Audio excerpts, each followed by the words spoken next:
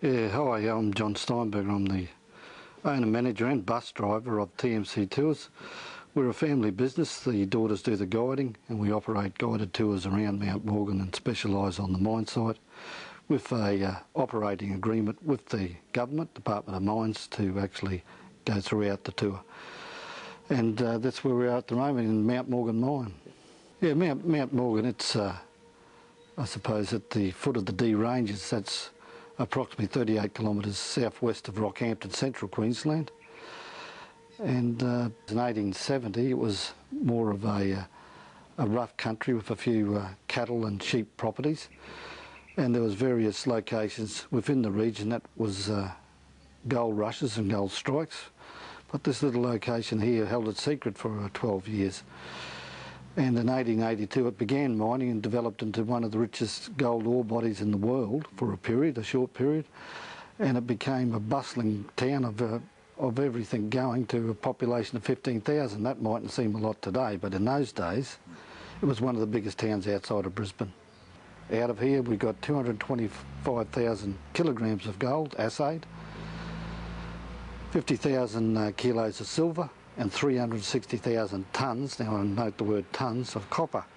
So it wasn't only a gold mine, it was a very large copper mine.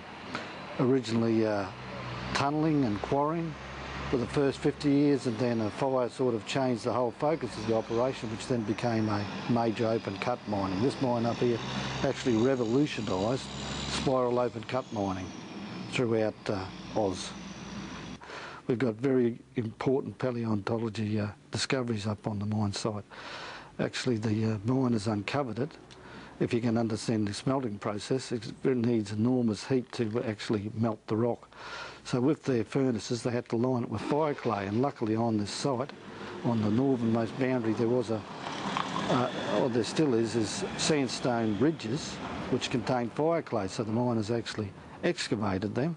They actually tunnelled in and developed these man-made cabins, and not knowingly they uncovered dinosaur tracks which are on the ceilings today.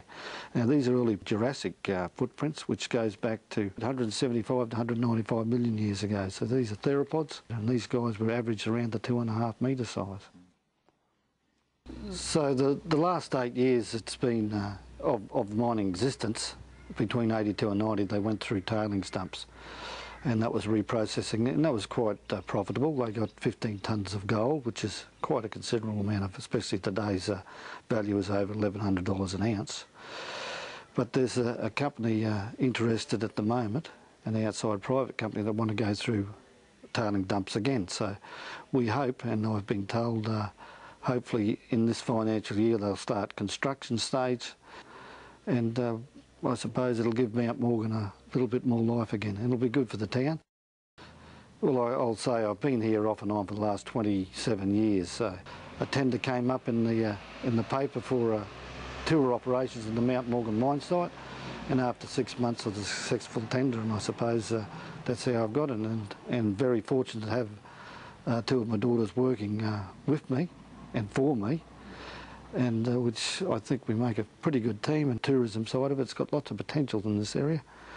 And you know, we're also focusing on the educational side, trying to get more and more schools on board. So, you know, like here we've got the history, we've got the mining, we also got the environmental science, and we also have the dinosaur side of it. And very shortly we intend to start gold panning.